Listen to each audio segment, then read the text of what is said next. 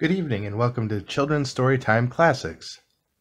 Today's book is Sammy the Seal by Syd Hoff, and I'm using this cover from a newer edition of the book because when I went to get the old one that we've had in our family for quite some time, the cover was missing, and so I don't know where it went. So I just used that. But this is interesting, actually. You'll see we bought it from the reading station from the Tombstone City Library in Tombstone, Arizona. The home of the OK Corral and all that good stuff. Used to live there for a while. And the last time they used this old checkout system was January 6th, 1997. I thought that was kind of fun. Sammy the Seal was published back in 1959.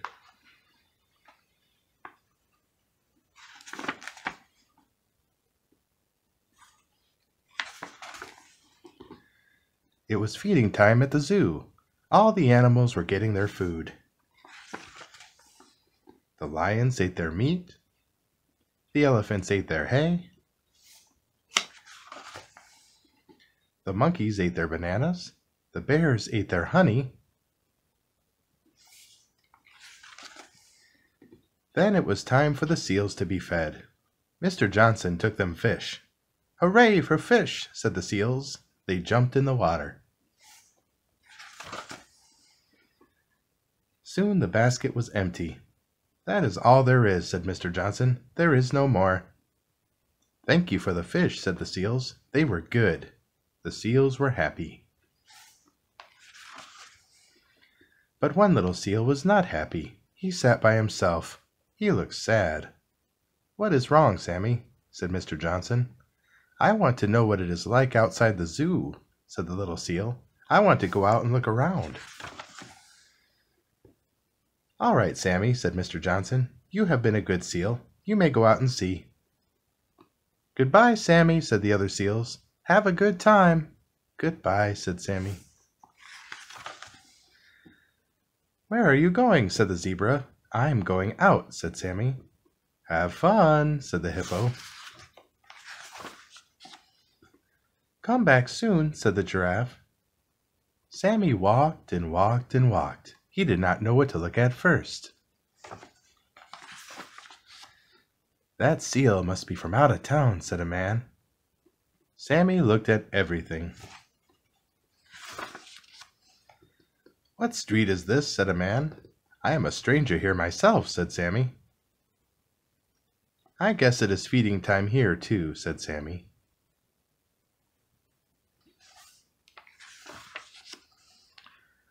"That is a lovely fur coat," said a lady. "Where did you get it?" "I was born with it," said Sammy. "I wish I could find some water. I am hot. I want to go swimming," said Sammy. "We are sorry there is no room for you in this puddle," said the birds. "And there's no room for you here," said the goldfish.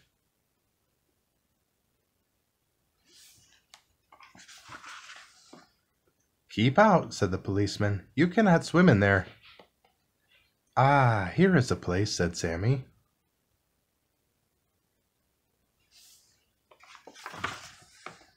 "Who is in my bathtub?" said someone. "I am sorry," said Sammy. He left at once.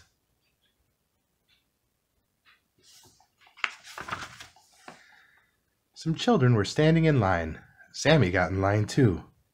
"What are we waiting for?" asked Sammy.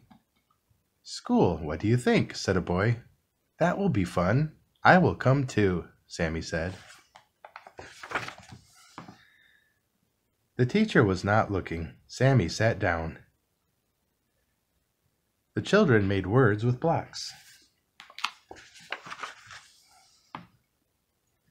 Sammy wished he could spell.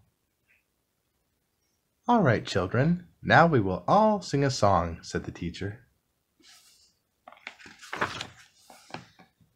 The children had good voices. "That sounds fine," said the teacher, "but one of you is barking, just like a seal." "Is it you, Joey?" said the teacher. "No," said Joey. "Is it you, Helen?" said the teacher. "No," said Helen. "Is it you, Dorothy, Robert, Fred, Joan, or Agnes?" No, said the children. Then it must be you, said the teacher. I am sorry, this school is just for boys and girls. Please let me stay, said Sammy. I will be good. All right, you may stay, said the teacher. Sammy was happy. He sat at his desk and looked at the teacher. He learned how to read. He learned how to write. And now it is time to play, said the teacher. Who wants to play a game? We do, said the children. They threw the ball over the net. The ball must not hit the ground, cried Sammy's team. Somebody catch the ball.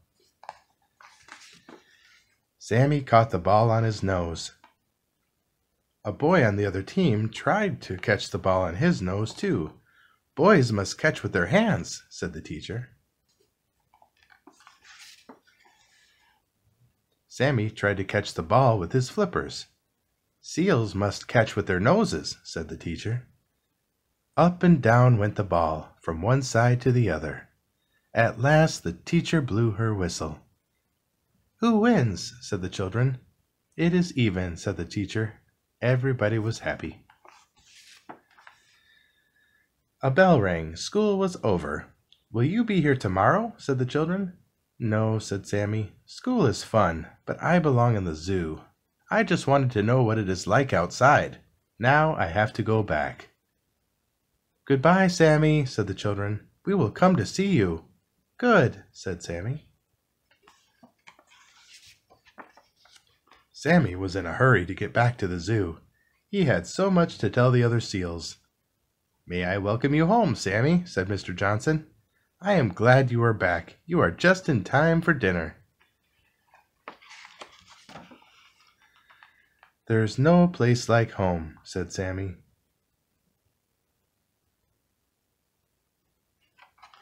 And that's the end. Thank you very much for reading along with me today. I hope you have a pleasant evening and a very nice rest. Please subscribe.